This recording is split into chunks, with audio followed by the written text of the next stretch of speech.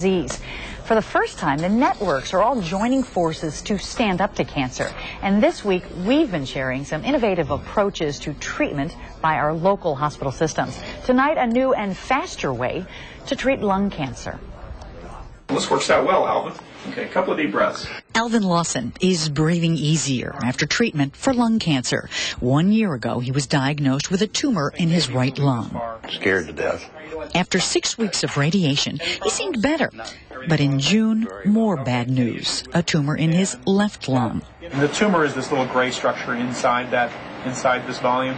This time, Riverside doctor Praveen Dubey recommended a new radiation treatment, one that takes just 4 or 5 days. It gives more radiation to the tumor with pinpoint accuracy because new technology lets the docs look into the body and see the organs in real time. It's very important in the body where organs are moving, and you need to make sure you're on target.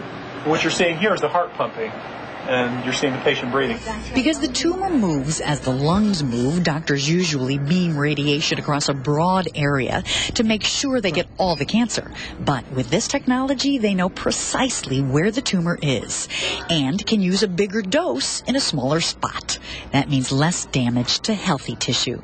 Previously, if we were to radiate this patient, the volume of lung that would be radiated would probably be, 2, 3, 4 times what we can get away with. Alvin's tumor was gone in 4 days instead of 6 grueling weeks, and that suited him just fine. Feel great. Going back to work next week.